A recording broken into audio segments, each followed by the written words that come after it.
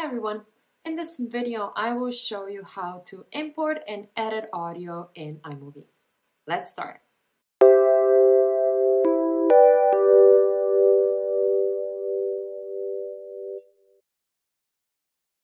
In order to import any clip, audio or video, you can always just drag and drop from your Finder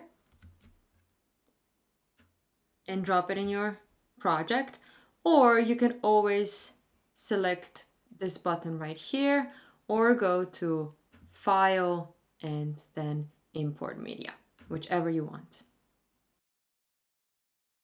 There are quite a few things that you can do with audio in iMovie, so I will show you how to do all this. First thing is I'm going to click on the track here, and then when I go up here, you will see the little speaker button. And the first thing that you can do is adjust the volume of your clip. You can do that by either hovering with your mouse over this line down here. The audio is kind of like blue color and you can move it here. But quite a bit easier actually is if you go up here in the editing section and adjust the volume with moving this little cursor here. The next thing that you can do with the audio after you have adjusted the volume the way that you wanted it to hear is you can mute your audio, and you can just click this speaker button and now you see that everything was removed. So you can unclick it back. Now, what you can also do with the audio here is auto edit it. You will notice that there's an auto button right here. And what that means is maybe if the volume is just too soft, there's going to be some very mild auto adjustments done to your volume and your audio. So right now you saw that all of this was changed a little bit. So make sure that you always listen to it after you have done that, so you don't get, just a bad audio. The next useful thing that I like to use sometimes is an action where you can just right click on the track and say detach audio.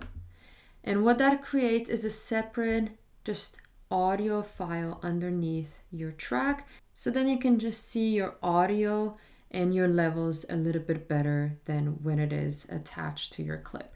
Remember, if you want to undo an action, just always use the keyboard shortcut Command and Z together. Next very useful tool to edit audio in iMovie are keyframes. To do that, I'm going to again just detach audio because it's a little bit easier to see my audio. Now let's say right here, right? There's a too loud of a sound.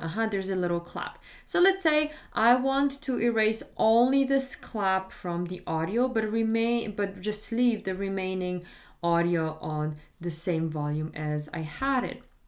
So what I'm going to do is the following. I'm going to press Option key on my keyboard, and now I'm just going to hover over my audio, and you will notice that a little keyframe shows up here. So I'm gonna just click and I'm gonna move a little bit further down. I'm still pressing Option key, click again, and then I'm gonna add 2 more keyframes and you'll see why. There we go, and another one. And now what I can do is just completely mute this. So when I'm playing it, you can't hear this at all. You will see it, but you can't hear it. So there might be parts in your video when maybe, there was a little sound in the background that you want to mute. So keyframes are really great for that. You can always use and add keyframes directly on your clip as well. You don't really need to detach audio all the time. So I can do it exactly the same thing right here. Now, another very useful tool that I use a lot in iMovie are markers. What I'm going to do is I'm going to listen to this audio right here of my clip. Perfect. So let's say I start singing here, right? So I'm going to move my playhead, And then to create and add a marker to your clip or audio, you just press M on your keyboard. Now I created this little marker and you'll see very quickly why I'm going to use it. I'm going to now add a piano accompaniment to this piece, okay? Or it can be a backing track or something like that. Now what I'm going to do is I'm going to first just mute the audio of my clip so I don't hear it. And then I'm going to listen to the piano accompaniment just to find a place where I am supposed to start singing.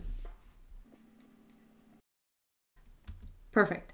And I paused, I used my space bar where I needed the singing to start. So I know that I need to start singing here. So what I'm gonna do is I'm going to now add a marker to my audio, to my piano track. And I'm just gonna make this audio now shorter. And I will move this audio left because my keyframe, my marker right now, you see they're not aligned. So I'm going to be moving to the left. I'll keep moving to the left. And now you see that a yellow line appeared. So that means that my markers are now aligned. If this is not happening for you, make sure that you go to View and make sure that this snapping is on. This means that all these markers will align kind of like not automatically, but you will see easily when they're aligned. So now what I'm gonna do, I'm just gonna leave my video on mute because I actually don't need the audio for my video. Nice, and I see that this is nicely aligned. Now if I needed to move it a little bit to the left, to the right, I could have always done that. Now you'll see that because the audio is aligned to the video, what I can do is just delete these markers. I can do that in two different ways. Right click on the marker and press delete. Or I could have also just click on the marker and just drag it somewhere on the side and it disappears. Now I could move this audio a little bit to the left, to the right, depending whether my video is now aligned with the backing track or the piano track. And this is how you edit audio in iMovie. Thank you all for watching. I hope you enjoyed this video. If you have any questions about this video or any other questions about audio editing in iMovie, please just leave them in the comment section below.